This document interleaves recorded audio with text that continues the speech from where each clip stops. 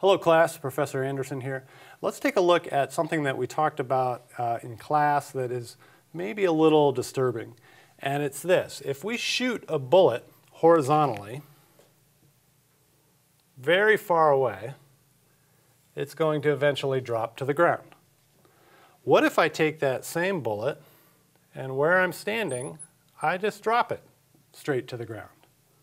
Okay, here's our ground level.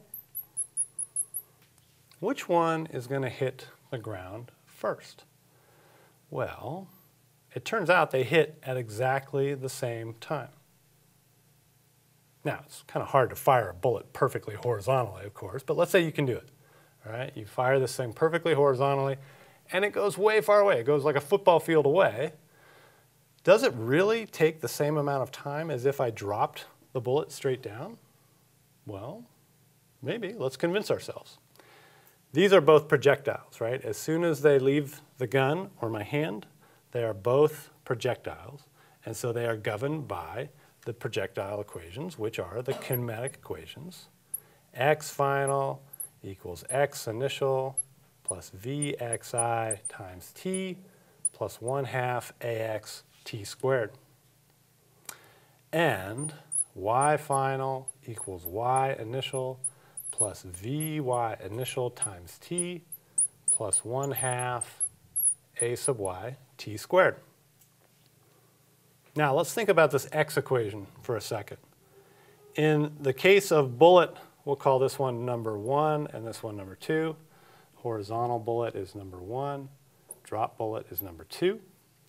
In the case of bullet number 1, what do we have? We have x final equals, where it started, 0 plus vxi times t plus 0.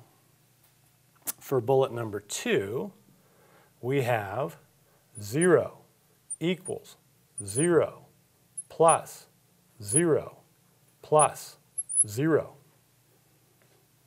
Not a lot of information in that equation right there, right? Except to confirm that 0 does equal 0, no matter how many zeros you add to it. So that's good. What about over here? For bullet number 1, y final is the ground. Y initial is however high we started from. We can call that h. Vy initial is 0 if we fire it horizontally. Ay is, of course, g. What about bullet number 2? Bullet number 2, y final is 0. It's on the ground. Y initial is h. Vy initial is 0. We dropped it from rest out of our hand. Ay is minus 1/2 gt squared. So look, those two equations are exactly identical. Okay? The y equations for the fired bullet versus the drop bullet are exactly the same.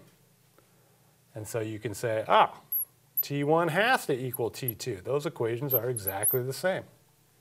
And in fact, you can solve one of them to get T. It's not that complicated. The difference is in the x equations. One of them travels very far in that amount of time in the x direction. The other one doesn't travel anywhere in the x direction. Okay? So it's a little counterintuitive when you first think about it, but if you remember that these equations are decoupled, the x motion is decoupled from the y motion, then it makes sense.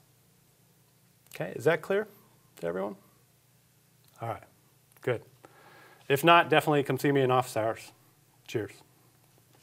Okay, that's it for today, guys. Thank you very much for coming.